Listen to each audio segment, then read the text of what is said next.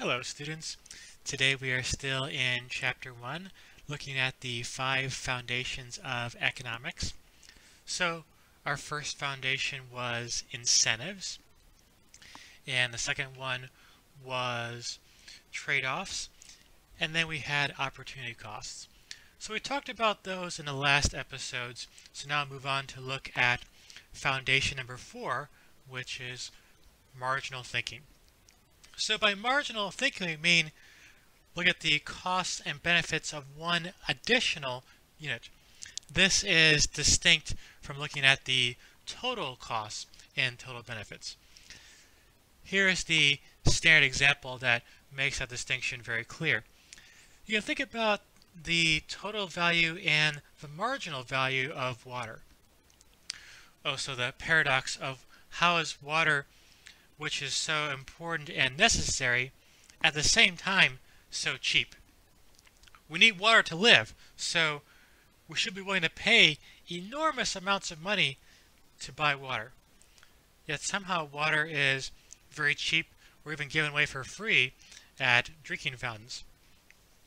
So how is that possible? Well, it turns out, we'll see more about this later, for pricing, the relevant consideration is not the total benefit and total cost, rather prices depend upon marginal benefits and marginal costs. Now, while water in total is very valuable because it's needed to live, the marginal value of water is quite low. If you already have enough water to take care of most of your basic essentials, the value of having one extra cup of water is pretty low. So maybe you could drink a little bit more water, but you already have enough to survive, so one extra glass not going to make a big difference. So the marginal benefit of water is low. Marginal cost of getting water, also pretty low in most of the country. So collecting a little bit extra rainwater so it can be filtered and all that stuff, pretty easy to do. Thus, while water can be valuable, extremely valuable in total, its marginal cost, marginal benefits can be quite low, and consequently, something extremely valuable can be extremely cheap.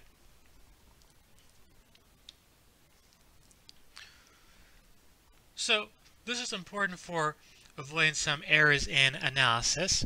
You don't want to conflate total with marginal. So I'll give you guys an example of some of that sloppy thinking to avoid. So you might hear something like this: education is vital for producing informed citizens and strengthening our democracy. It boosts productivity and expands opportunity. We need to increase funding for education. Now, this last argument here, increasing funding, actually does not follow from the earlier reasons. I'm not disputing these two earlier sentences, but the conclusion is not a logical consequence of them. Why is that? Well, our first couple of sentences here are about the total value of education. So we're saying education's a good thing overall. Gives us informed citizens, productivity, all that kind of wonderful stuff. But whether you need to increase funding for it is a different question. Increased funding refers to not the total value of education, but rather to its marginal value. So yeah, overall education's a good thing, but does that necessarily mean you need more of it? By the same kind of logic, water is a good thing overall, but you don't necessarily need more water. You can have enough, you can also have too much of a good thing. So I'm not trying to say here that you can't make the case for raising education budgets. Rather, I'm saying that if you do want to make that argument, you got to do it in a different way. You got to do it in a way that's going to refer to the marginal benefits and the marginal cost of education.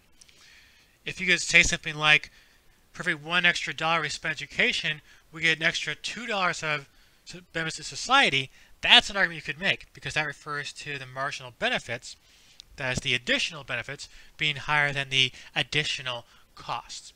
So if you want to make that argument, you got to do it in the right way.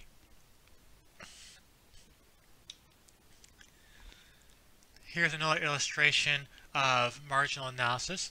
Let's say looking at hiring workers. So in an earlier episode, we had a business started by Robert, and he hired one of my star students, Joseph, to advise him. They do some math, and they work out this following table for their business. If you have no workers, that means you get no profit, but you also have no costs. So you get a 0 here for profit. If you have one worker, you get a profit of 5, and so on. So total net benefits here, the total profit the firm has. The marginal net benefits are how does that profit change when you add one more worker. So you can see the pattern here. If you go from 0 workers to 1, profit goes up by 5. 0 plus 5 is 5.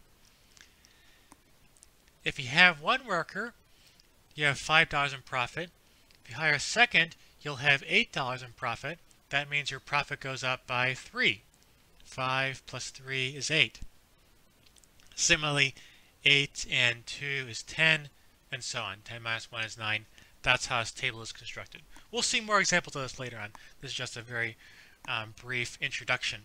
So, my question for you guys is, how many workers should Robert and Joseph hire? So, like I was saying before, I like giving you guys problems to solve in class.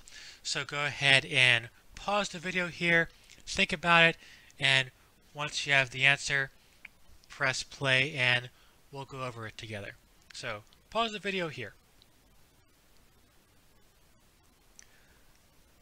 Alright, I'll assume you have worked it out by now. So the optimal number of workers to hire is 3. So you hire 3 workers, you get profit of 10. That's the biggest possible profit that the firm could get. So you could find just by looking at the profit column over here, there's an equivalent way to do it as well that focuses just on the marginal net benefits. So the rule is that whenever the marginal net benefits are negative, that's when you want to stop hiring. So if you have negative marginal net benefits, that means your profit goes down when you hire more workers. So marginal net benefits are negative for the 4th worker, so you don't want to hire a 4th worker. And likewise, you don't want to hire a 5th worker as well, because negative marginal net benefits, that drags your profit down from 9 to 5. So you want to keep higher as long as the marginal net benefits are positive, and stop when they're 0, and definitely don't go into negative territory. So even if you couldn't see a second column here, if that was just deleted or something, you still work out the right answer just by looking at the marginal net benefits column. So hire until marginal net benefits are 0. That's the hiring rule. And we'll see more examples in future chapters of that. So you want to hire 3 workers. Now, this also illustrates the point I was making on the earlier slide. Saying something is good is not the same as saying you need more of it. So if you have, let's say, 3 workers, then having workers is a good thing. Having workers gives you $10 in profits. That is not the same as saying you need more workers. So workers are good, but hiring more workers beyond that actually starts to reduce your profit. So don't conflate total and marginal. You can have too much of a good thing, and saying something is good is not equivalent to saying you need more of it. They're different. Alright, so that wraps up our 4th foundation on marginal thinking. Now I'll go and look at our 5th and final foundation, trade creates value. So I said at the beginning of the chapter, I don't really think this should be a separate foundation because it's really just so you can derive from the other 4 foundations. So it's not really independent, but we'll follow your textbook and treat it as a separate foundation. So one big myth to watch out for: trade is not zero-sum. So a zero-sum game is one where one player's gain is another player's loss. Games like poker are zero-sum. In order for one player to win at poker, everybody else at the table has to lose. It's zero-sum. Trade is not like that. Trade can benefit everyone involved. So we'll see several examples of that. We'll go more in depth in the next chapter. Here's an overview. So how is this possible? Well, different people have different skills, so they have different opportunity costs for the same thing. Remember from before, we defined opportunity costs. Opportunity cost was the value of your next best option. We used the example of if you're going to college, what you could be doing instead is working full time. Therefore, your opportunity cost of going to college is the salary you could have earned from working. So different people have different things they could be doing instead, say different opportunity costs. So what people can do is specialize in areas where they have a low opportunity cost, and they can trade for things that they're not quite so good at. They can trade for things that they can't do very efficiently. So if I'm really good at one thing, I'll focus on that. And if you're really good at something else, you can focus on that, and then we'll trade and we'll both get better off. So here's an example. Let's say LW is someone who works in sales, and she owns a house and she has a lawn. She could mow her own lawn if she wants to. It's definitely within her skill set. Not very hard. However, if she spends an hour mowing her own lawn, that's an hour that's not being spent doing sales. Let's say, just to get some numbers in here, let's say she gets $30 an hour from sales. So you might think, if I mow my own lawn, it's free because I'm not paying anyone. Well, actually, you're giving up an hour of work, so you still have an opportunity cost. You're giving up $30 of money you could have been earning by working instead. Let's add another character to our story. So Sandra is a high school student, and she bags groceries at the local grocery store, and she's earning minimum wage. At the federal level, minimum wage is $7.25 per hour, though some states and some cities have higher ones. So let's go to the federal one. Let's say she's earning $7.25 an hour. So these two individuals here have different opportunity costs. So LW, if she wants to mow her own lawn, has to sacrifice an hour of sales and sacrifice $30 from doing that. If Sandra were to spend an hour mowing a lawn instead of bagging groceries, she's only sacrificing minimum wage. So they have different opportunity costs. So Sandra L has the lower opportunity cost, and it's a chance to make a trade that's going to help out both of our characters. So let's say LW is going to offer Sandra $20 to mow the lawn. Both people are going to be happy about this. So LW can do another hour of sales and earn $30 from that. So she's only paying $20 to earn $30. So LW is better off. LW is going to get a profit of $10 from this. Sandra's also happy about this arrangement. Typically when Sandra works an hour, she only gets $7.25. Now someone's willing to pay her $20 for an hour of her labor, so she's happy about that too. So it's not the case that Sandra won and LW lost from trade because Sandra got paid. Actually, both sides were better off.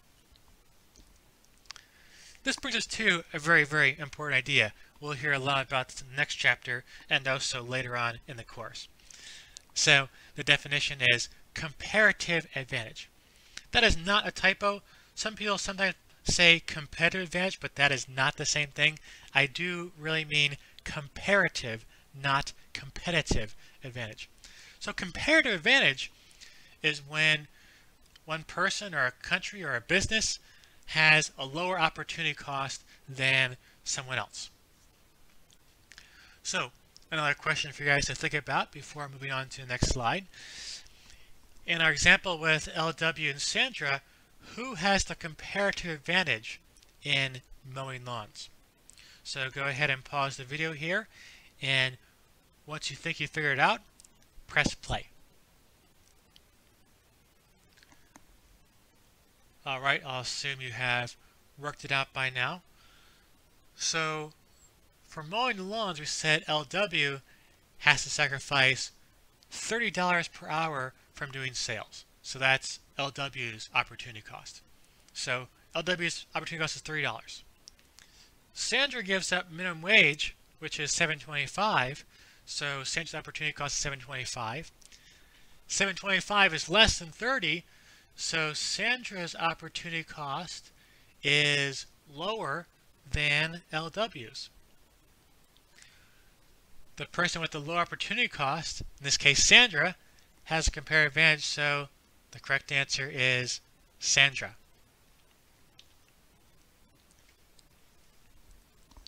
So again, we'll go in more depth in the next chapter about trade creates value. I'll just leave you with one final example that really drives home the importance of trade. So a number of books and movies are premised on the main character being stuck on some deserted island. They'll try to live off their wits and find a way to survive. And we'll think about here, what's wrong with being stuck on a deserted island? What makes that so difficult? Well, you haven't lost any of your skills or abilities. You still know all the same things you knew before. So that's not the issue. What you probably might have said before this class is that if I were stuck on a deserted island, the big problem would be I don't really know much about how to hunt. I don't know how to forage for food. I don't know which plants are safe to eat, which ones are dangerous, so that's what's so bad about being stuck on a deserted island. To which I would reply, well, you don't know that stuff right now, but somehow you've gotten to survive reasonably well in modern society. So you don't have those skills, but that's not hurting you in modern society. Why is that? Well, I don't know how to hunt, but I can trade with people who do. I don't know how to raise cattle, but I can trade with people who do. I don't know how to farm, but I can trade with people who know how to farm. So this lack of knowledge is actually not especially essential if you can trade. So the real problem you face with being stuck on a deserted island is that you have no one to trade with. You can't trade with the farmer. You can't trade with the cattle rancher.